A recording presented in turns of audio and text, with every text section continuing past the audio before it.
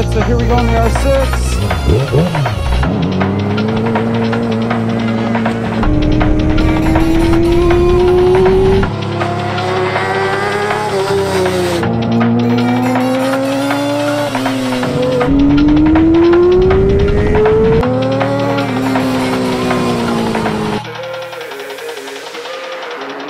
Hey, what's going on, guys? Alex here with TFL Bike. I am so excited to be making this video because finally I get to show you guys this bike that's been sitting in my garage for the past couple months. My new track bike, 2016 R6, and obviously it's got a lot of parts thrown at it.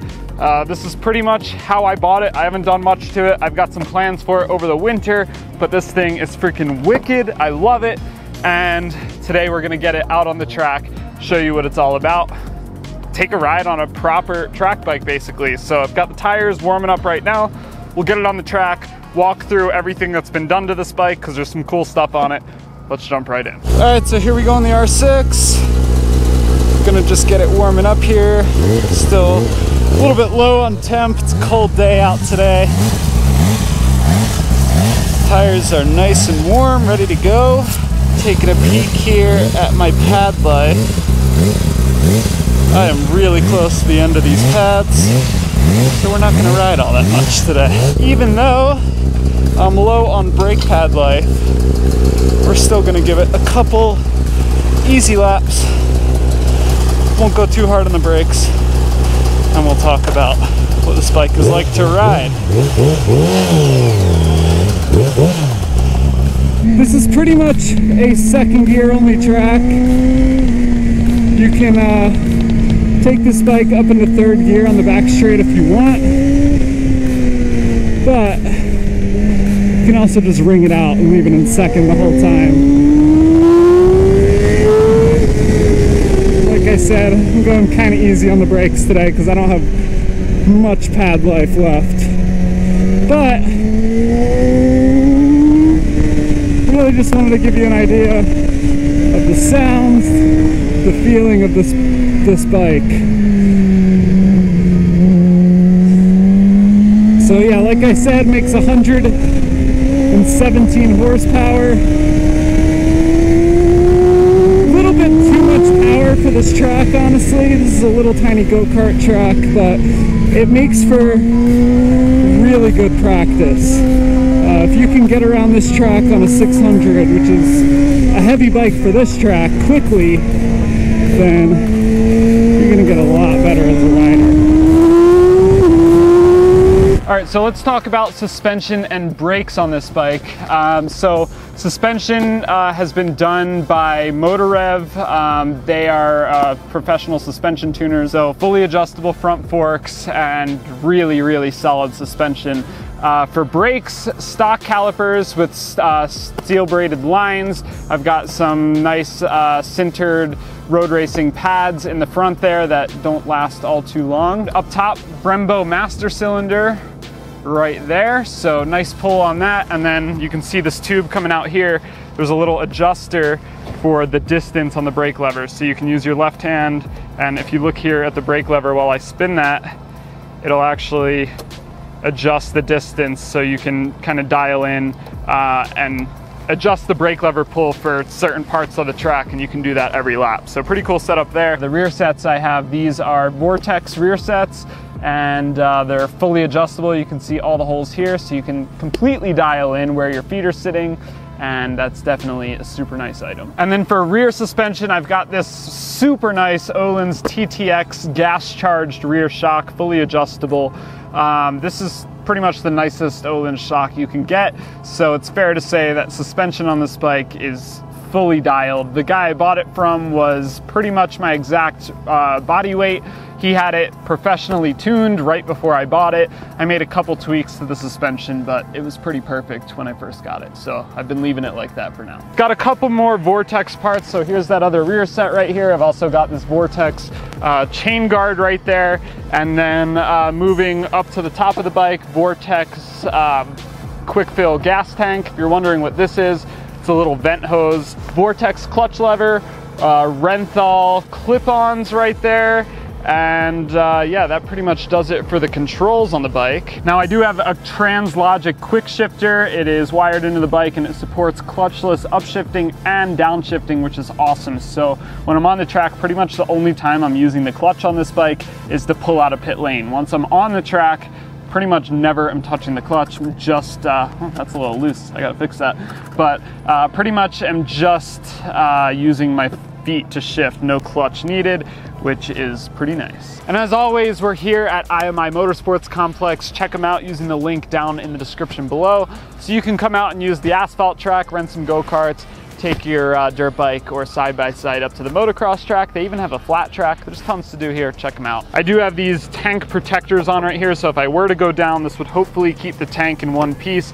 I would need all new bodywork, but tanks are expensive, so hopefully this will protect my tank. Got a little bit of a grip pad here to hug my legs onto. Up here you can see the adjustable Öhlins front suspension that I was talking about earlier. Öhlins steering stabilizer as well right there. Yeah, let's fire the bike up because it's kind of weird. So I've got 3 different kill switches on here. This first one is bike power.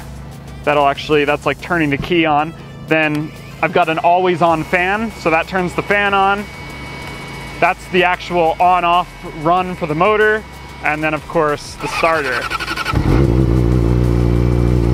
Running, and this bike has a really cool warm-up feature. So I just come here, hold this button for 5 seconds, let go and push again. And now it's automatically auto-blipping for me.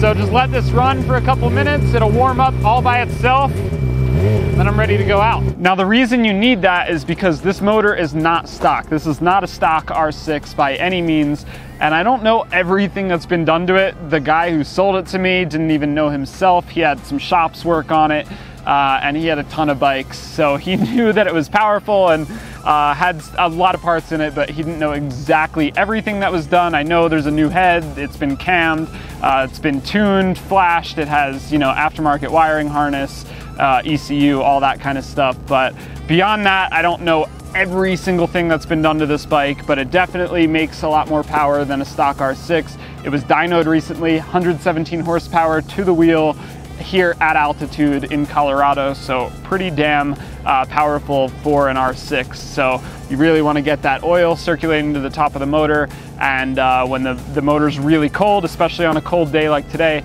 it really helps to have that auto blipping function to just circulate some oil. Now this has a Graves exhaust on it, baffle has been removed, and I think it sounds pretty good. It's hard to go wrong with a 600cc inline 4 on the track. It just sounds in its element. Also, because this is a race prep bike, pretty much everything that can come off of the bike has been safety wired, so rear axle, brake caliper bolts, banjo bolts, oil filler cap is drilled out to be safety wired. I just did an oil change recently and didn't re-safety wire it because I don't need to go through tech inspection anytime soon. But there's tons of safety wire all over this bike. Like I said, anything that could come off while you're rolling down the track is safety wired. And yeah, that's pretty much what you need to do if you want to get serious into track days. Beyond that, that's pretty much everything that's been done to it. There's some other things here and there, like, you know, axle sliders, stuff like that. I'm sure I'm missing a couple things.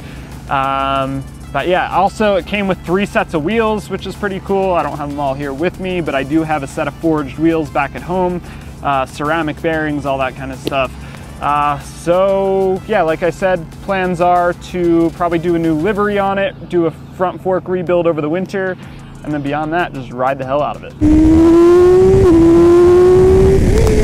So there's that quick shifter I was talking about. Didn't use the clutch at all there, and I'm just able to rock through the gears with no clutch. A little bit of a bad apex there, that's all right. This compared to my old RC390, this feels a lot more badass. Feels like you're on a proper race machine. The RC390 was great for learning on, but this is a whole different monster. The other thing you gotta keep in mind, this has no traction control, no ABS. My KTM didn't have any of that either, but on this, mistakes can be made much more quickly, and they can turn pretty disastrous. But all in all, I've had a lot of fun with this bike. I'm sad that winter is starting because I want to be riding this as much as I can.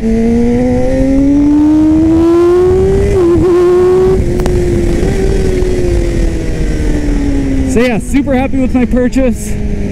Let me know down in the comments below if you have any questions about this bike, if there's anything you'd like to see with this bike, or even if you want me to share my process over the winter of making some changes to it. So there you go, just a quick look at my 2016 Yamaha R6 track bike.